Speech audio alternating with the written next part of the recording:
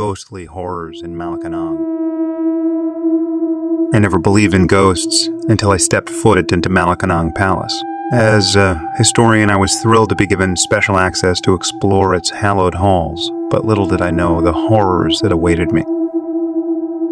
The first night, I sensed an eerie presence in the air. The palace seemed to come alive with whispers and faint footsteps. As I wandered through its opulent rooms, an icy hand touched my shoulder, sending shivers down my spine. I turned around to find no one there, but I could feel an unseen With each passing night, watching my encounters grew more intense. A shadowy figure appeared at the end of dimly lit corridors, disappearing into thin air when I approached. Strange noises echoed through the empty rooms, like mournful cries and agonized wails. The portraits on the walls seemed to follow me with their haunting gazes. I delved into the palace's history, seeking answers to the malevolent presence that gripped the place. It was said that the spirits of past leaders who met untimely and tragic ends still roamed its halls. From assassinated presidents to those who faced a gruesome fate, their tormented souls were said to linger, unable to find peace. Among the most infamous spirits was that of a betrayed First Lady who took her own life after her husband's infidelity came to light.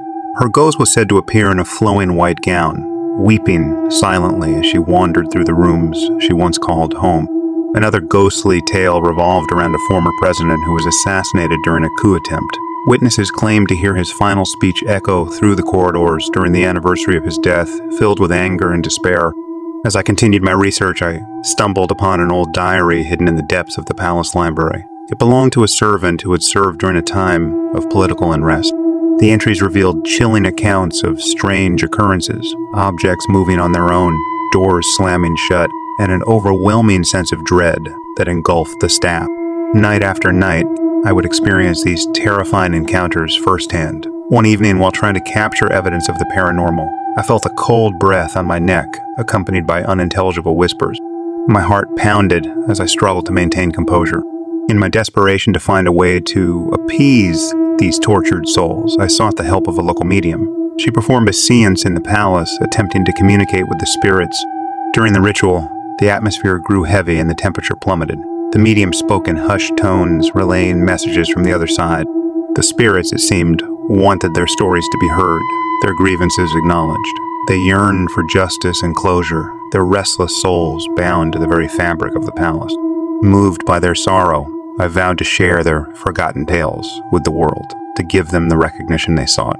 As I documented their stories and shared them with the public, the paranormal encounters began to dwindle. It was as if the spirits found solace in having their voices heard. The palace gradually regained its tranquility and the oppressive air of fear lifted.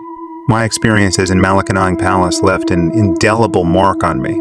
I now know that there are forces beyond our comprehension, and the souls of the departed may remain among us, seeking resolution. The haunted halls of the palace will forever serve as a reminder of the tragic history that shaped its legacy, a chilling testament to the ghosts that haunt us still.